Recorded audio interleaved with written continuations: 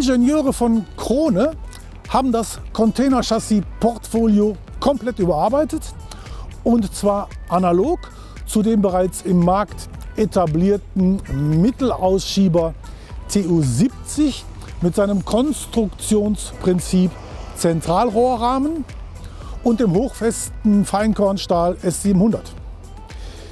Es gibt zwei Fahrzeugkonzepte, deren Hauptunterscheidungsmerkmal der Radstand ist.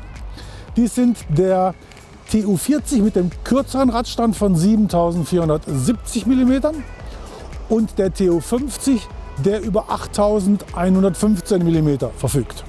Der kürzere Radstand des TU40 bewirkt, dass selbst bei sehr schweren 40-Fuß-Containern die Antriebsachse der üblicherweise eingesetzten Zweiachs-Zugmaschine nicht so schnell überlastet wird. Der TU50 mit seinem längeren Radstand ist das Chassis, das auch für den Einsatz einer Dreiachs-Zugmaschine geeignet ist. Wie gesagt, ist beiden Fahrzeugen gleich die Bauweise mit Zentralrohrrahmen und der hochfeste Stahl S700. S700 ermöglicht gleiche Robustheit bei deutlich reduzierten Materialstärken, und so kommen beide Fahrzeuge in Kombination auch mit dem gewichtssparenden Zentralrohrrahmen auf unschlagbar niedrige Fahrzeuggewichte. Der TU40, der obendrein auf Verriegelungen 20 Fuß mittig im Standard verzichtet und so nochmal 120 Kilogramm Gewicht spart, kommt selbst mit Stahlfelgen und Stahlluftkesseln auf lediglich 4.390 Kilo Leergewicht. Er ist das ideale Chassis für Kunden, die Gestellung fahren, somit den 20-Fuß-Container immer heckbündig stellen. Der TU50 verfügt über die Containerverriegelungen für 20 Fuß mittig im Standard.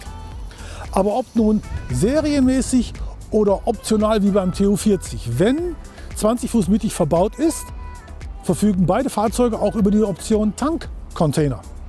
Und KRONE limitiert nicht das Gewicht des Tankcontainers auf 30 Tonnen. Das einzige Limit für TU40 und TU50 sind die im kombinierten Verkehr üblichen maximal 44 Tonnen Gesamtgewicht. Somit sind Containergewichte rauf bis auf 34 Tonnen möglich. Ein weiterer gemeinsamer Nenner ist das serienmäßige, ebenfalls schon aus dem TU70 bekannte Traction Heck. Das sehr kompakt bauende Traction Heck bewirkt signifikant bessere Sattellasten bei 20 Fuß heckbündig und punktet so nicht nur in Sachen Nutzlast, sondern auch in Sachen Fahrsicherheit durch mehr Druck auf der Triebachse und somit eben auch mehr Traktion an der Triebachse. So schafft der TU40 gut 5 Tonnen Sattellast mit einem 20er im Heck, der 27,7 Tonnen wiegen darf.